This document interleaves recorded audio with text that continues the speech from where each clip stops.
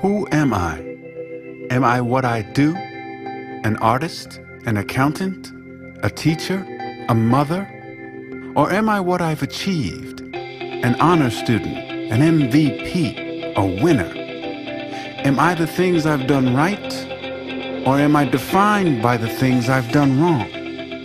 Am I a saint? A sinner? What about what others think of me? Am I all of these things? None of these things? Who am I? How I identify myself determines how I approach life. If I am what I do, I'll always need to do more and achieve more to find my value. If I am what others say, I'll always try to please people instead of my Heavenly Father. But if I listen to who God says I am and embrace His identity in me, I'll find the freedom to live out all He has planned for me. Do you find it amazing sometimes that we come upon a season or a situation that can be so overwhelming and so daunting that it forces us into this place of shock to where we just forget altogether who God is and what He can do. It's like our mind just goes blank and we forget how big God is and how capable God is. And there's moments where maybe you find yourself in life and you're in a field and you're introduced to a new giant. You don't know this one. You've never met this one before. And you tend to forget that God is the God who anointed you to slay the giant before this one. But you totally forget about it. You get to a point to where you feel like the entire world is caving in on you. But we forget that God is the God who created the world. That's right. We feel like we're losing our cotton-picking mind sometimes, but we forget that God formed our mind along with our inner parts while in our mother's womb. And while He was at it, He gave us a hope, and He gave us a purpose, He gave us a destiny, and He called it good. We forget who He is and how big He is and how awesome He is. Think about the wisdom that God has. Think about what He knows. Think about what He can do. Think about the power of His words. When He says something is the way that it has no choice but to be. That's right. He has the power of creation, and He has the power of destruction. He has the power to speak to those who are dead, like Lazarus, and speak to them and say, Lazarus, come forth. That's right. And death has to respond to the authority and the voice of God. He has the power to speak to those things that are not as though they are. Whatever He says, it has to be. That's right. He holds all authority. He holds our future in His hands. He is all-powerful, almighty, all-knowing. It's good.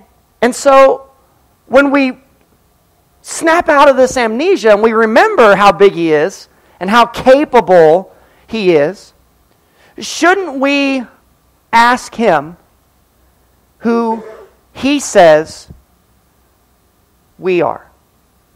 Last week, we asked the question, God, here I am, completely overwhelmed. I don't even know what to do. I'm immobilized. I feel like I'm just paralyzed. And then He says to us, He says, who do you say I am? Are you forgetting who I am? Yeah. But oftentimes, we need to realize who we are in Him. We're talking about identity. We need to know who we are in Him, because when we get a glimpse of who we are in Him, then our identity takes a shape, and it's a healthy shape. It's the shape of a healthy reality. It's not about what we think of ourselves, but it's about what God thinks about us, because all that matters is what God thinks and what God says. That's right. Amen? It's true. Amen. So today we're gonna take a glimpse into the reality of who you and I really are. Yeah. And in order to do that, we're going to dig into the Word of God today in John chapter 8. And if you have your Bible today, you can begin turning there. But I want to kind of set the scene here. Jesus, we're dealing with identity, okay? To set this up, he's at the temple in Jerusalem, and he is speaking to a large mixed crowd Some of the crowd are believers. They're church people. Some of them are not so churched people. Some of them are absolutely not church people because they want to kill him, but yet they go to church, if you can wrap your mind around that. They are religious leaders. They hate him, and they're trying to set him up to try to kill him because he is bad for business. Can you say that? Bad for business. Bad for business. He was really, really bad for business. So here he is speaking to this crowd, and he begins to set the stage for how you and I can begin to understand and realize our identity in him. So he's speaking to them, and he says, look, and here's what's really interesting is he's speaking to those who believed in him. I want you, as you're taking notes this morning, I want you to pay attention to these little details because it's so interesting as he begins to unfold this purpose in who we are. He says, if you believe in me, you are truly my disciples if. Now circle that word if because it becomes a conditional clause. When you say if, it means, okay, there's a condition attached to what he is about to say. Right. If you want to know that you know that you know that you belong to me, that you're part of the family of God. If you really want to know that you're good with God, what I'm about to say is really important and you need to pay attention to it. Yeah. I want you, he said, to remain faithful.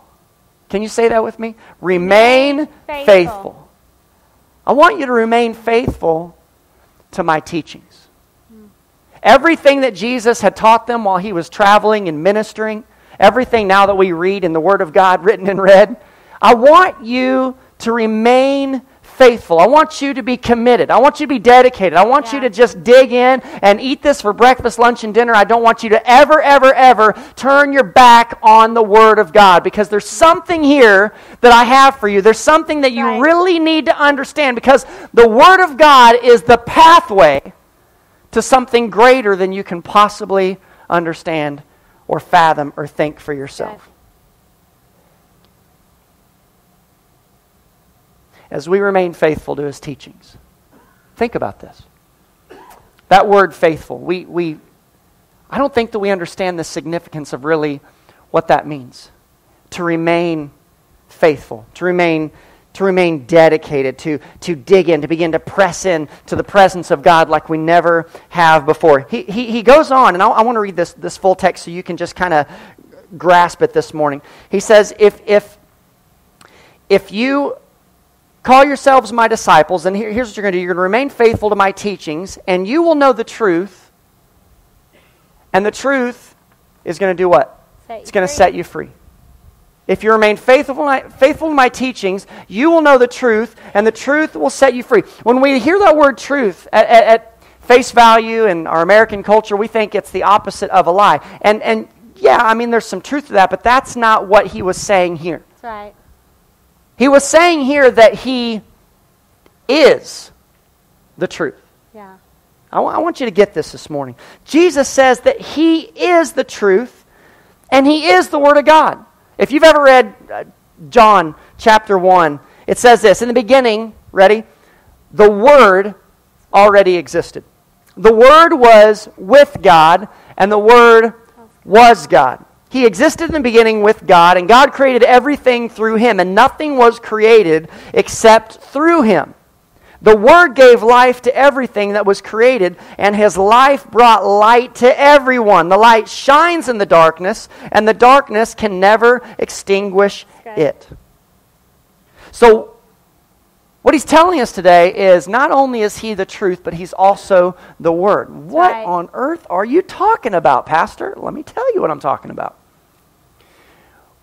When we come to know him, when we come to know the truth, there's a shift that takes place. There's something that happens that maybe you've never experienced before. I liken it to this, that, you know, in a marriage relationship, it's different than when you're dating. When you're dating somebody, you learn to, you get to know them. I mean, you start dating, you go hang out, you go to the movies, you go out and you do stuff together, and you become friends, and you develop this relationship, and you really start enjoying spending time together and being together, and you have this great dating relationship. But then, when you decide, hey, let's get married, and you make that commitment, and on the night of your wedding, when the consummation of that marriage takes place, there's something that happens. No longer do you know each other as friends. No longer do you know each other at face value, but now you know each other at a deeper, more intimate level than you've ever known each other before. That's right. It's intimate. It's deep. It's meaningful. It's different. It really is supernatural. Yeah. And what God's saying is here, I want you to know the truth. I want you to know me. So Right. the deeper you get into my presence, the deeper you dig into the Word of God, the more you will figure out who I am. That's right. Get this. The more you figure out who I am, the deeper you get into my presence, the more you're going to realize, listen, who you are. And here's right. why. Because Right, don't miss it. God created you and I. That's right. He gave us a hope. He formed us. He molded us. He made us. He is the one. It's because of Him, and it's only because of Him that you and I exist. That's right. And so the same being, God who created us, does He not know us better than anybody else? Yeah. The Bible says that we're spirits, and so is God. God is a spirit as well, and nobody knows a spirit better than a spirit. God knows you. He Right. knows your thoughts. He knows your desires. He knows your flub-ups. He knows it all. That's right. Nobody knows Him. Nobody knows you better than He knows you. So if you want to really know yourself, if you want to really know who you are, then you need to get to that place in the deepest part of God's heart where you just press into His presence through His Word. And you get to that place, the deepest part of His heart, and you finally arrive to this place where you will find a mirror, because we were made in the image and in the likeness of Him. That's right. And so we get to this place and we're forced to look in this mirror and see the reflection of ourselves. But in God's truth, He reveals to us who we really are. That's right. He reveals to us where we're really at. And His desire more than anything is that truth would reveal more than anything who He says we are Yeah. and who He wants us to be, because there's a difference. That's You right. see, when I look in this mirror, I don't see the same person that God does. That's right. No. I see a person that's made a lot of mistakes. I see a person that's not worthy. Yeah.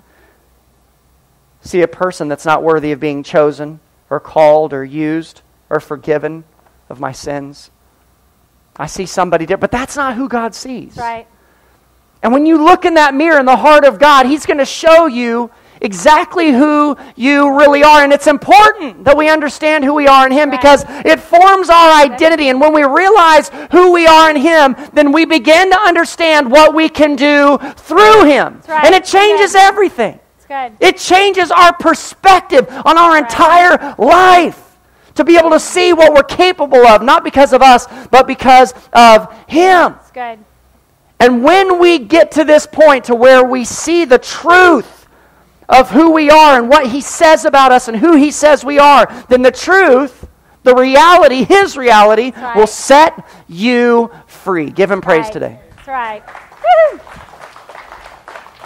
How many of you guys have ever been in a conversation and you're like talking to one person and somebody just butts in? You ever had that happen? It's kind of aggravating, right? When I was a teenager, we used to like have conversation and somebody would do that and we would say, this is an A-B conversation. You need to see your way out of it, right? That's so rude. It's so old school. So don't use it, parents, okay? I said that to my kids one time and they were like, "You're so old." And I'm like, okay, what's cool? That wasn't. Okay, so the very next part of this passage, that's what happens, okay? Brad told you that when Jesus was teaching, there was 3 different groups of people in there. There were people who believed in Jesus, okay? They're following, they're hanging on every word like you are when we speak, right? I hope. They're hanging on every word Jesus says. And then there's those who they are not sure about this whole Jesus thing, okay? They're trying to figure it out. They really haven't become a follower or a believer of Jesus. And then you have those who are outright against Him, and those are the Pharisees, okay? Those are the ones who want Him dead. Well, it's the Pharisees that pipe up, which is really interesting because Jesus wasn't talking to them. Okay? Jesus was talking in verse 31. It said He was talking to those who believed. So everything he was about to say wasn't for the ones who didn't believe, and it wasn't for sure for the ones who wanted him dead. It was for the believers. But notice what they pipe up and say, okay? Again, it says in verse 32, and you will know the truth, and the truth will set you free. Verse 33 says it this way, but we are descendants of Abraham, they said. This is the Pharisees. We've never been slaves to anyone. What do you mean you will be set free? Now, what's interesting about this, okay, it's very comical when you read this and you understand it. They, at this moment, though he's not talking to them, they get defensive. Why do you ever get defensive when someone's talking to you?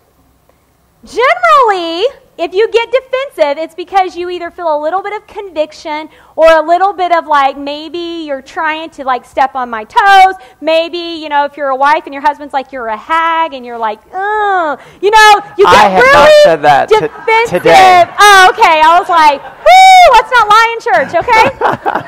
I mean, if you say those words, the other person, it's so harsh, okay? It's so harsh that they don't have the opportunity to take it in and honestly apply it. What they're doing is immediately coming to the defense of themselves. And that's what the Pharisees were doing. They were saying, whoa, whoa, whoa. We are not in bondage. We have never been in bondage. It would be like, I am not a hag, nor have I ever been a hag, okay? And if you really take a step back, you're like, well, there was those few moments, you know, when I might have been a little haggish. So you have to have a reality check, okay?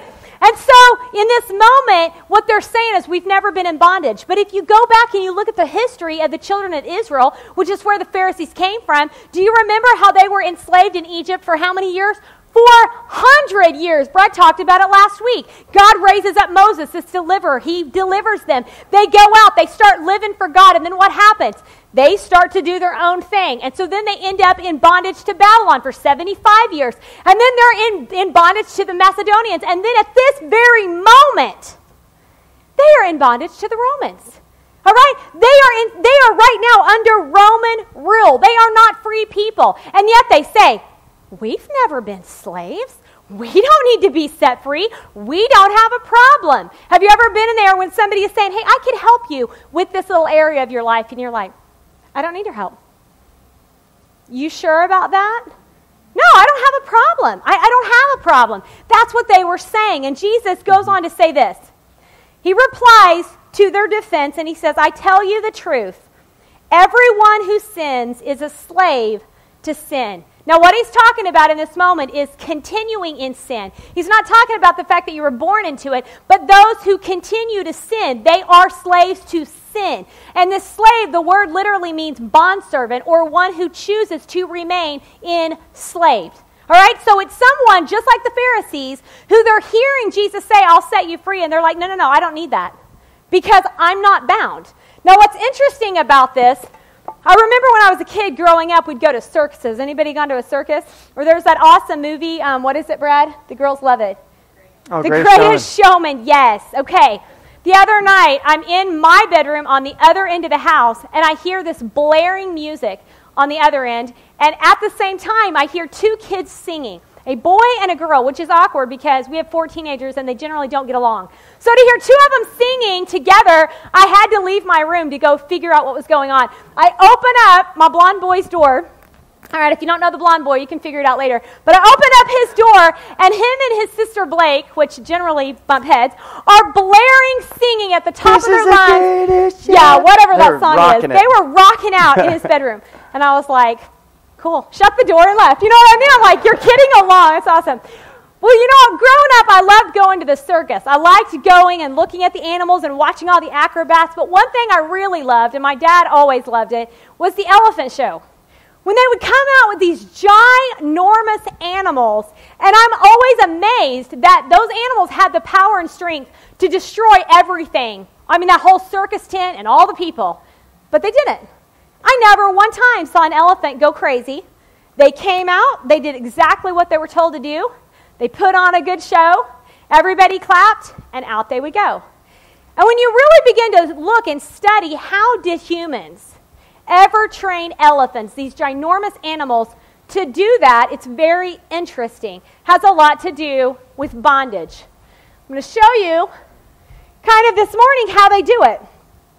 So if Brad will put this on. Okay. Do you ever feel like you're in bondage, babe? I'm about to. Okay.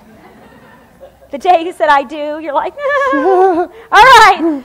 So when elephants are babies, they take a rope and they tie it around the elephant's leg and they stake it down. All right? And when this elephant is a baby, it really can't get off, okay? So it tries because that is just annoying. It's like putting your kid in a high chair. They're just really annoyed and they want to go away. And so the baby elephant tries and tries and tries, but it just can't do it, all right? So day after day after day, the elephant gets staked down, and day after day after day, it gets frustrated trying until finally it just decides, I give up. This is my life. I'm stuck right here where this human put me. This is all I'm going to do. And one day, the humans, this is really what they do, they untie it from the stake. And although the elephant could just walk away, they don't. And although even if I tied the stake back, even if I tied the rope back to the stake right here, that elephant, by the time it's full grown, could bust that little rope in just a second and take off doing its own thing. But it's been trained to know that it was stuck right here. Why? Because of bondage, because of this rope. And the fact is that so often we are bound up because the enemy has us so convinced that, you know what, you've tried and you failed. You'll never be anything more than what you are right now. You'll never be anything more than what people say you are, and what has happened to you has determined who you become. And he keeps you tied up in chains. You're so oppressed that honestly bondage has become very normal to you. And that's what was going on in the Pharisees' lives. They were so bound that they didn't even have the eyes to say, I admit, we are bound and we need to be set free. Rather, they had the rope tied around their foot and they're just staying put. Why? Because bondage had become normal in their life. But what's interesting, when you go on and you read the next part, Jesus says this: a slave is not a permanent member of the family, but a son is a part of the family forever. If the son, notice if you're looking here at your Bible or on the screen, you're going to notice the second son is with a capital S, okay? So we're talking about Jesus. So if the Son, Jesus, sets you free, you are truly free. Now the reason that Jesus is talking about slavery in this culture is because it was very normal. Almost everybody had slaves, okay? And so during that day and time, a lot of times, if a wife could not have children, the husband would take another wife, and he would marry the maidservant or the slave girl of his wife, okay? And he would have children through her. Well, in that culture, if you had taken a maidservant as your wife and you had a son, the maidservant continues to be your slave, even though she's your wife now. She's still in bondage. She's still a slave. But the son of the slave woman is free. Now follow me. In that day and time, at the same time, if the husband were to pass away, you got mom, who's a slave, and a son who is free. The only person who had the authority to set the woman free, the mom, the maidservant free, was the son. Mm-hmm. You go back and you read this passage, now you can understand what was Jesus really trying to tell them. He was trying to say, look here, my mom is Mary, a slave woman to sin. She was a human, meaning she was born into sin just like we were. She was a slave. But what you don't understand is that I'm the Son of God. And because I'm the Son of God, I am a free son. And I am the only one who has the right and has the power and has the authority to free you, to loose the chains that are binding you right now, to set you free. But you won't even have it. Why?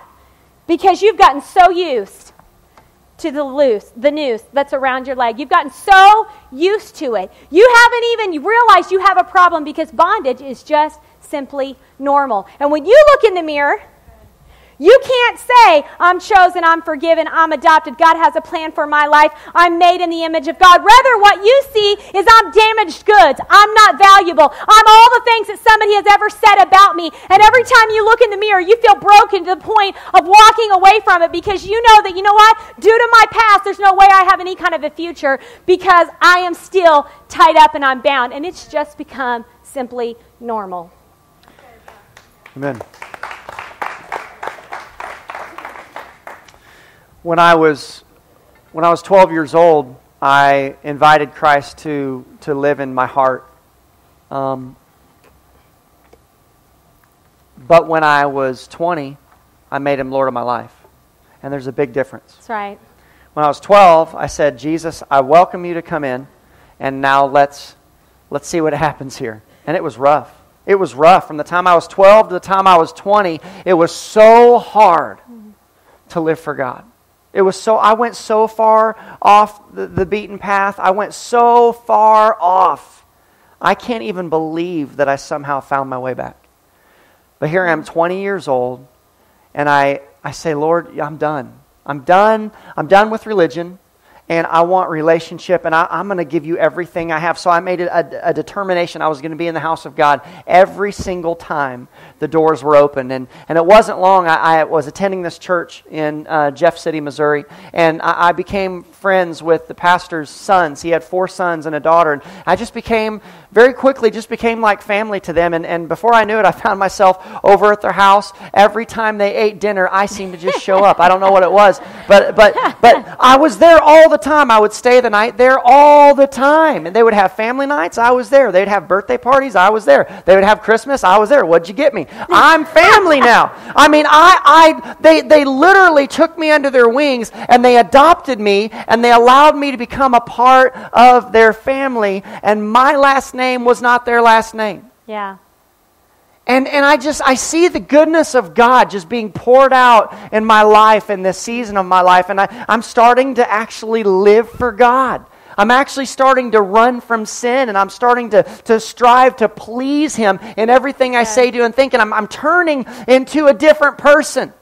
But the more I look in the mirror and I think about who I am and what I've done, I can't stop thinking about how I'm so not worthy of being loved like this.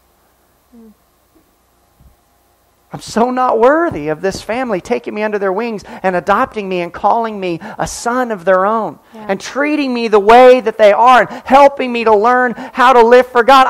I'm not worthy. I'm just not. But they help me to see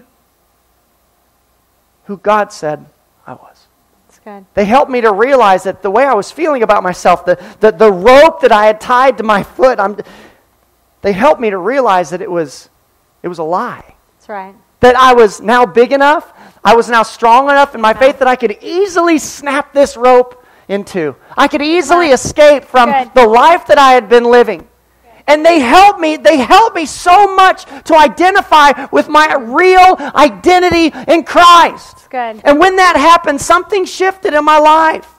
And I learned that even though I was saved, I gave my heart to God, I was still allowing myself to be bound by so many things. And maybe you're a believer today, come on, but you're still allowing yourself to be bound. Come on. Maybe you're a believer, but you're bound by pornography. Yeah. Maybe you're a believer, but you're bound by horrible temper.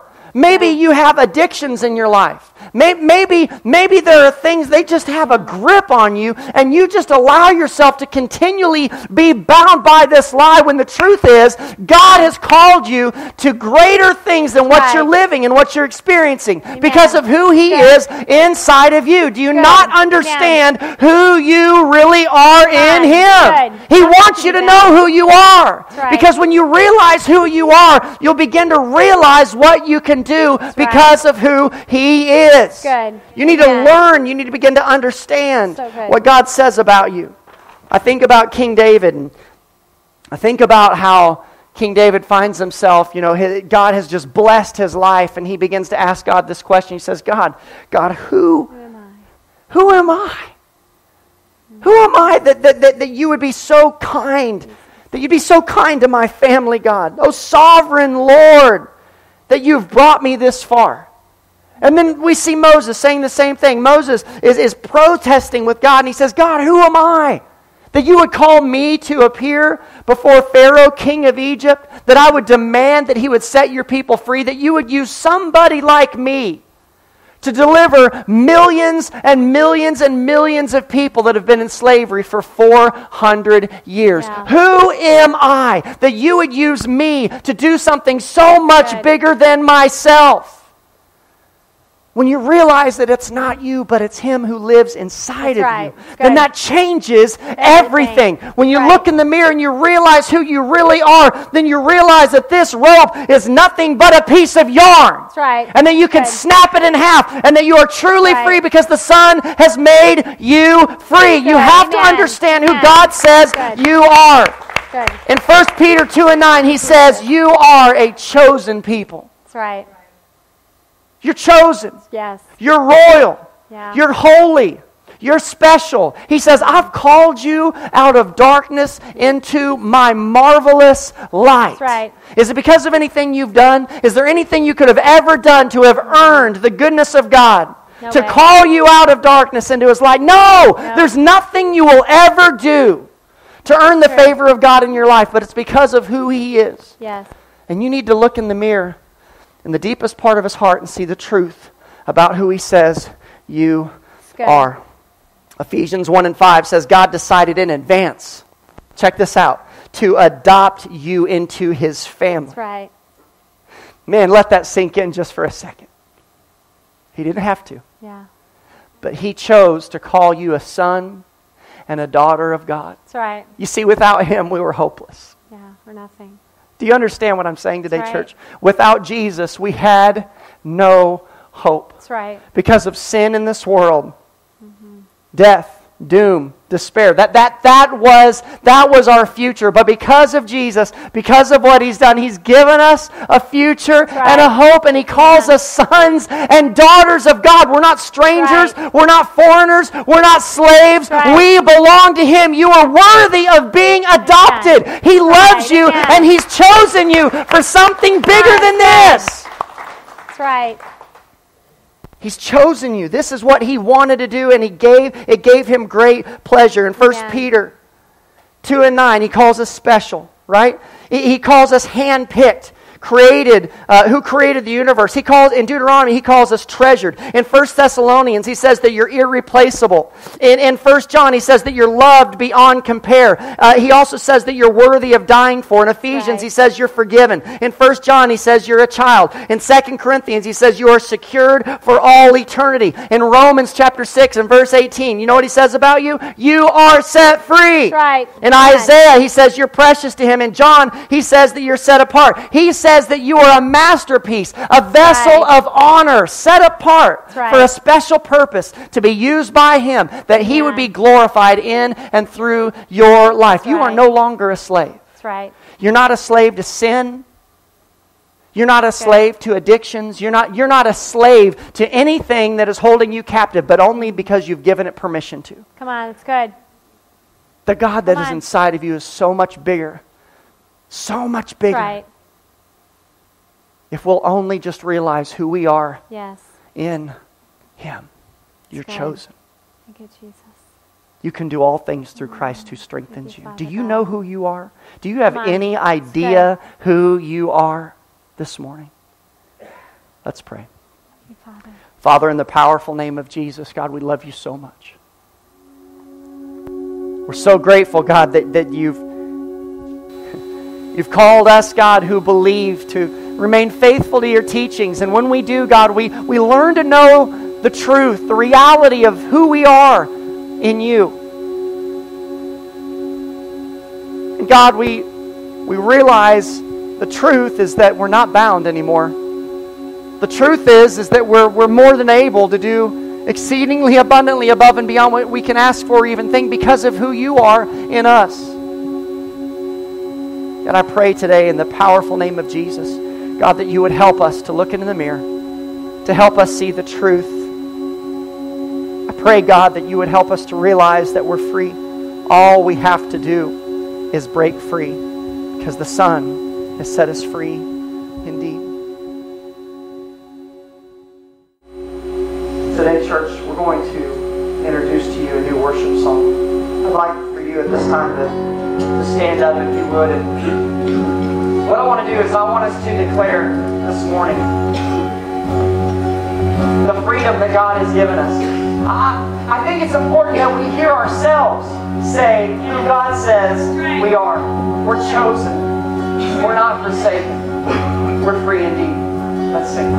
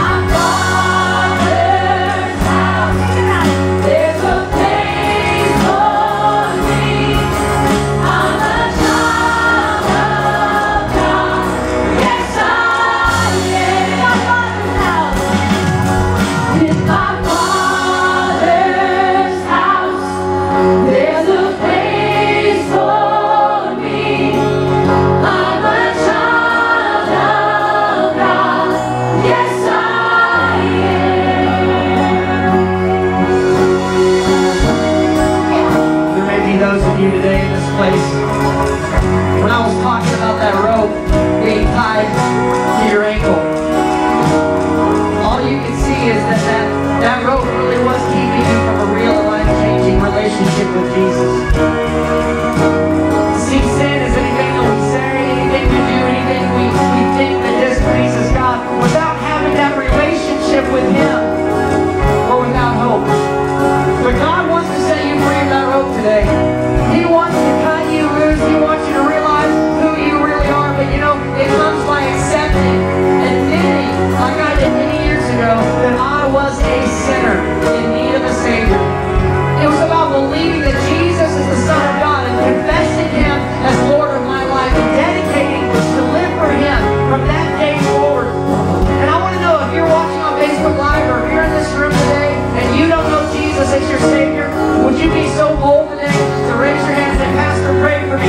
I'm making that decision right now. Would you make that decision right now? Would you raise your hand and say, I need you to pray for me, Pastor? Is that you? Is that you today? Is He calling your heart to come to know Him in a real way?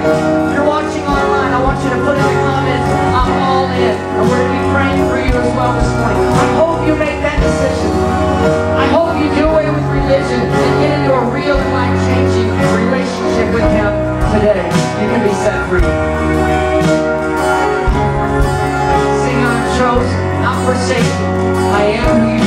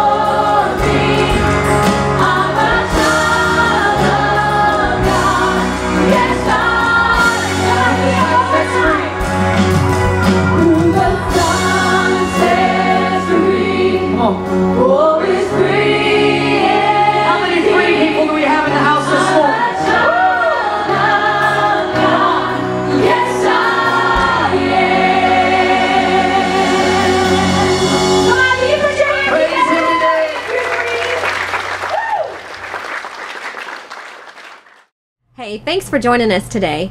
We sincerely hope the message impacted your life. Stay connected with us by following us online, or you can find us on Facebook. If you would like to partner with us financially, we have a few easy ways to give. You can text your giving to 77977 and simply type in MMC and follow the prompts. Or you could find us online at www.mountainmoverschurch.org and click the Give Now tab. Or you could simply mail your giving in to 24000 South 660 Road, Grove, Oklahoma 74344. We are a church leading people into a real and life-changing relationship with Jesus Christ that is contagious. We look forward to seeing you next week.